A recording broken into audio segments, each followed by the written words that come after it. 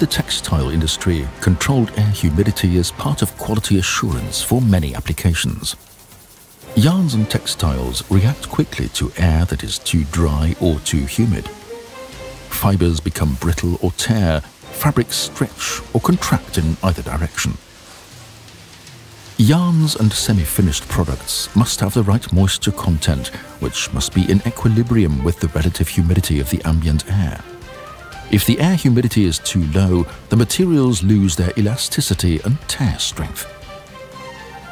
The risk of electrostatic charging also increases.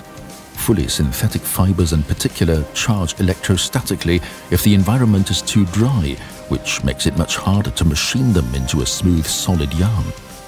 However, natural fibers such as wool or linen can also statically charge due to the friction of rapidly rotating rollers or eyelets. Additional air humidification guarantees optimal production conditions and a consistent quality for natural fibers and synthetic fibers.